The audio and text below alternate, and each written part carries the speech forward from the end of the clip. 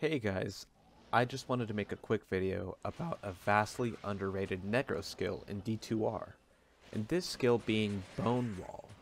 I often see Bonewall be overshadowed by its similar counterpart, Bone Prison, and both are great skills, but I personally find myself casting and maxing Bonewall first over Bone Prison.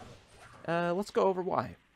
Bonewall is an incredible skill because it does what Bone Prison does, but without needing a target to cast it on. And this advantage is clear when we talk about the aggro radius that Bonewall has to it. For some reason, it attracts monsters from very far away. It has like this taunt ability to it. And this can be very helpful for grouping all sorts of enemies. And the Necro loves grouped enemies, of course, because of those juicy corpse explosions.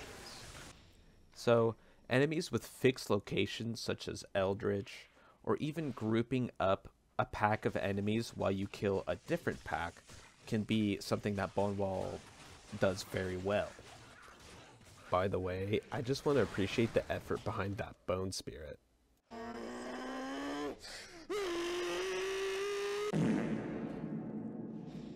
Okay, sorry about that silly meme.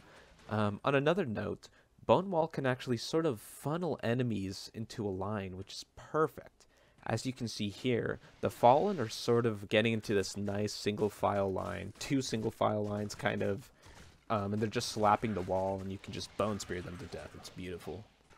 Also, quick side note, if an enemy bleeds through a bone wall and tries to hit you, a good old golem can help you take that aggro away. Another really awesome use for Bonewall is that it can block most projectiles. Bone Prison can too, but Bonewall you can cast right in front of yourself to block one section of projectile users. Now, something to note is that it doesn't block all projectiles, just most of them, and most importantly, arrows, which can have a really awesome use in PvP. Another thing to note about Bone Prison is that you can potentially trap yourself. So if you're fighting enemies in a tight area and the enemies are already close to you, consider running and then using Bonewall to be able to lock them off. This is great for corridors or even block doorways. Another big tip is that Bonewall can be absurdly effective in the throne room. Similarly to how Eldritch has a fixed spawn location, you know where the waves are going to spawn. So look as we wall off the scariest waves and just mow them down. I even get stunned and hit in the final wave, but because of Bonewall, it has some sort of taunt-like ability. The monster's aggro is dropped instantly and he turns around and forgets about me, which is just awesome.